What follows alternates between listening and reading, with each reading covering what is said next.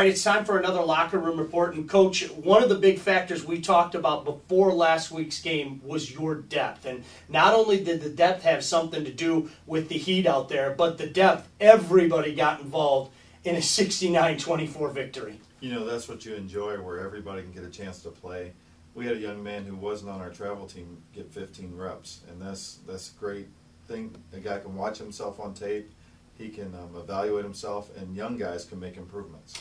Coach, we talked about last season setting a record for most points in a season, but you started out great. I mean, set a Wayne State Warrior record with 69 points in that first game, and it's so odd when you look back. It was 7-7 after the first quarter.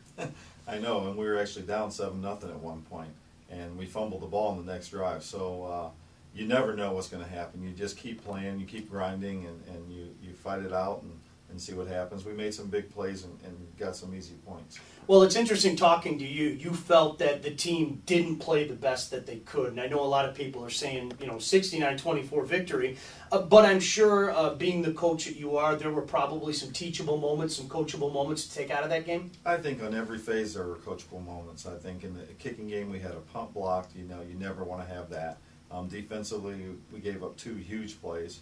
And I think our defense, that should never happen. And offensively, I didn't think we were able to run the ball consistently, and we have to be able to do that to win consistently. In a game like that, it's so important to keep hydrating, to keep the fluids up and everything. I know some guys came out of the game cramping and whatnot, but the health of the football team heading into this weekend's game against Tiffin? I think we're pretty good. The heat was a big factor, and we had some guys that struggled a little bit, but from a health standpoint, we should have everyone ready to go. Let's look ahead to Tiffin, and Warrior fans might recall, speaking of offensive explosions, you went down there last year and just had a quarter to remember, to say the very least, but this is a different year, a different team. They've got themselves a pretty talented quarterback who passed for over 300 yards in the first game. What can we expect from Tiffin?